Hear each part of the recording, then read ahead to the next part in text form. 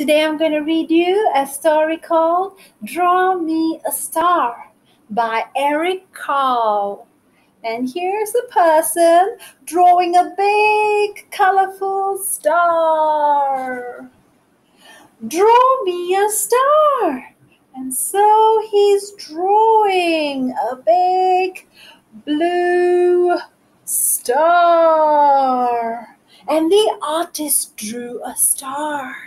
He's an artist, a person who draws and paints pictures. It was a good star. Look at that. It was brilliant with so many colors and so many pointy ends. 1, 2, 3, 4, 5. 5 pointy ends. Draw me a sun, said the star. And the artist drew the sun. It was so warm. Look at the big bright sun. Draw me a tree, said the sun.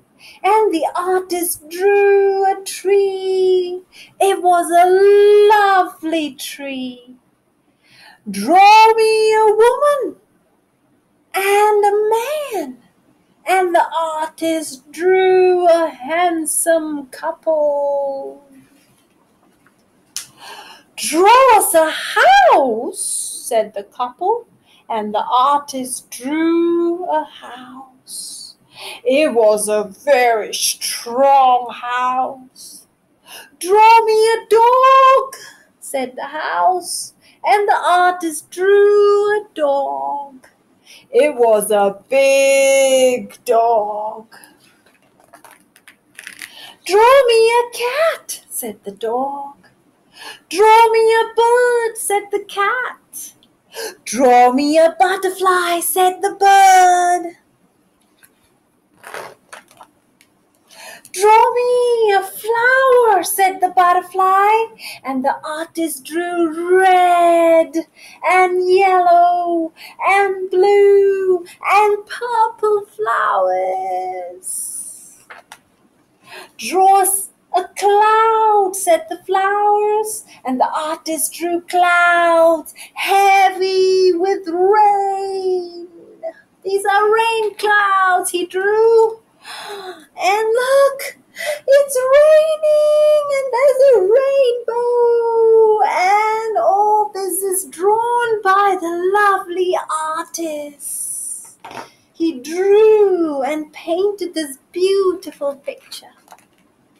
Draw me the night, said the rainbow, and the artist drew a dark night. Draw me the moon, said the night, and the artist drew a full moon. Draw me a star, said the moon, and then he showed the moon how to draw a star. First you draw a line going down, and then you go over, and then you go left, and then you go right, and then you go up. And then a star, oh so bright. It was a good star. Hold on to me, said the star to the artist. Then together they traveled across the night sky. There's the artist and the star.